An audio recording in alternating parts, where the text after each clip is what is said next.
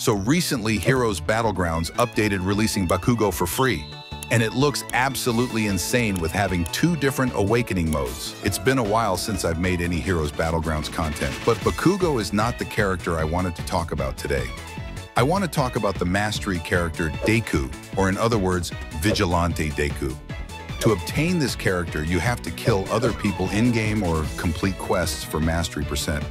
But even after months of not having a special ultimate, I think they are finally releasing in Special Awakening to Vigilante Deku.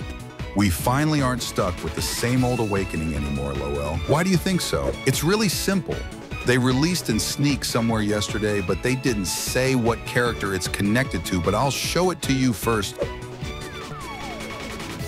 I think it's pretty obvious. It's Vigilante Deku, to be honest. The blue lightning says enough. I'm not sure what the ultimate skills are or what unique passives it will have, since this is only sneak peek we've been given. But I think it's going to be fire as always. Thanks for watching and subscribe.